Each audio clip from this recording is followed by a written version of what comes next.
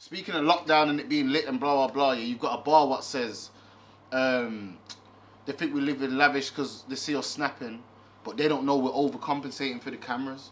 You get what I'm trying to say? Yes. Now, I know what you mean by that, but like for the public that don't know what you mean by, because when I said this to my bedroom, like he was like, yo, what do you mean by overcompensating for the cameras? I know what you mean, but what do you mean by that? When I say this one's deep, oh, it's mad that you just mentioned this, because when I was talking to Broad Day before this, we had a brief conversation about this concept here. Yeah. So basically, overcompensating for the cameras is like, people do it out there though, well. Yeah. In dances, when the camera's on, now a man's, look my wrist and, yo, boy, son, look this girl I'm with.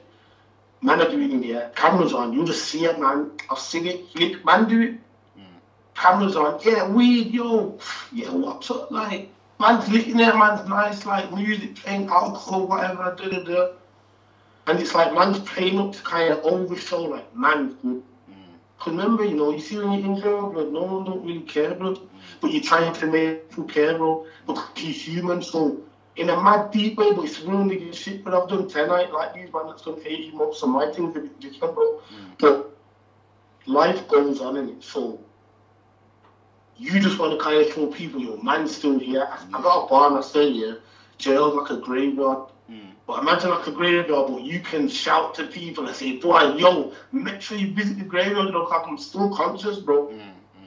So the internet's kind of a way where you're like, look, man, I'm still lit, man, yeah, like, I don't know, bro, but it's crazy because, bro, like, people, I hear certain man come out of jail and they put it down like, oh, man, they're in there overdoing it and jail shit, man, they're trying to make it look good, but there's a difference between these men that have done 3D rating and the trench mafia niggas, bro, doing 10s, bro, minimum. My thing's little, you know, like, man are doing big. This is where man lives. So, of course, you're going to try and make it the best you can.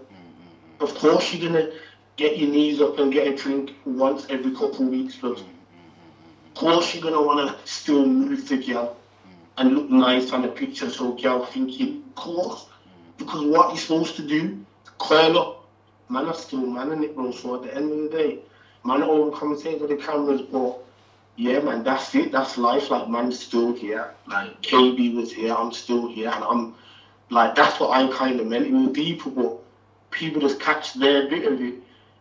And yeah, bro, so that's how I see it. But like, people play down the thing, but of course you gotta live, bro.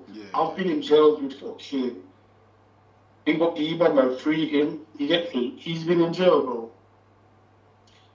However long, brother. If you're from Brum, you know who that is and you know the significance of what I'm saying. The man's been in jail for ages.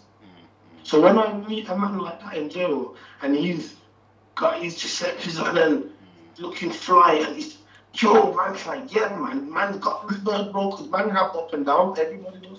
But when you see a triple OG nigga like that, and he's still got his mind, and man has got however long to go, yeah, man's gonna fucking get the camera when the boys on, because they need to see it, bro.